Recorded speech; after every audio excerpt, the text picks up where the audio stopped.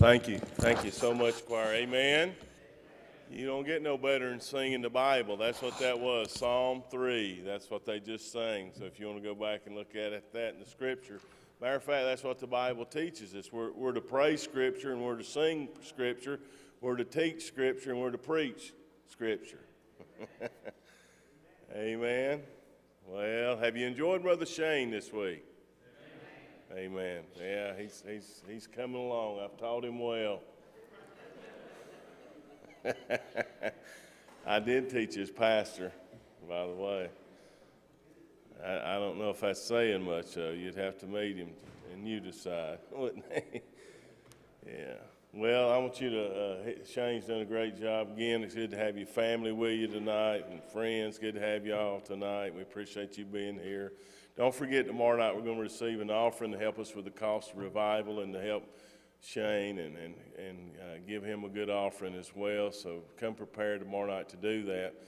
And don't forget Thursday's outreach, Saturday food pantry. A lot of good things going on this week, and ministering in our community, reaching out, helping folks, and that's what it's all about. Let's welcome Shane as he comes tonight. Pray for him and pray for yourself as he comes and preaches the Word of God to us tonight. Come on.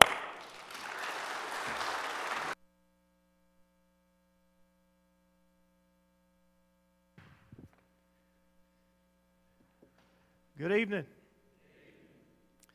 It's good to see you again this evening. I am, I'm just beside myself, really. I don't mind taking off and running neither, I'll tell you. And choir, you all but got me up on my feet and lapped around this church, I'll just be honest with you. You keep singing like that, and I am sure enough going to take you with me when I leave here. That is very, very, very good. I appreciate that so much, and you can tell that it's from the heart. And I'm telling you now, God inhabits what you're doing. And I am so thankful for that. I have a little story I want to share with you tonight, just kind of lighten the atmosphere a little bit. I found this story some time back, and I've kept it with me. And times when I needed a little chuckle, I'd go back and I'd read that story. And I hope it tickles you about as good as it did me. but the title of it's called Smile, It Will Increase Your Face Value. It says a local businessman was excited about his vacation to Miami, where his wife was to meet him later. At the gate, however, they had oversold the tickets, and he was forced to take a later flight. When he finally arrived at his hotel, he got notification that his wife would arrive at the following day and discovered Miami was having a heat wave. Still, he was happy to be on vacation and excitedly sent an email to his wife, so he thought. The address was wrong by one letter and was sent instead to the widow of an elderly preacher who had died only the previous day. The email read, "Dear wife, departed yesterday as you know. Just got checked in. Some confusion at the gate. Appeal was denied. Receive confirmation of your arrival tomorrow. And P.S. You're going to be surprised how hot it is down here." The elderly woman promptly fainted. I believe I would have too, amen. I thought that was pretty good. Excuse me just a moment. I want you to know I've enjoyed myself this week. I really have. I have grown to love each of you. I don't know all of your names. I know just a few of you by name. But I will definitely remember you by face. And I hope and pray to see you again. I've really enjoyed being with you. And I want you to know that I truly, deeply love you. And I am praying for you. Praying that God will richly bless you. That He will strengthen you with might by His Spirit in your inner man. And that you will grow continuously in the grace and knowledge of our Lord and Savior, Jesus Christ. God has great plans for Pilgrim Baptist Church. And He has great plans for you as individuals and corporately. You've been created with a purpose. God's designed you for a magnificent purpose. And tonight I want you to seek that, grasp a hold of that, and give it all you've got for Jesus Christ. Amen.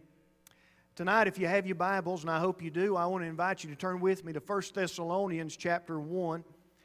1 Thessalonians chapter 1, and we're going to be looking at verses 2 through verse 10 tonight. 1 Thessalonians chapter 1, verse 2 through verse 10. And I'm not going to ask you to stand again tonight because of the length of the passage.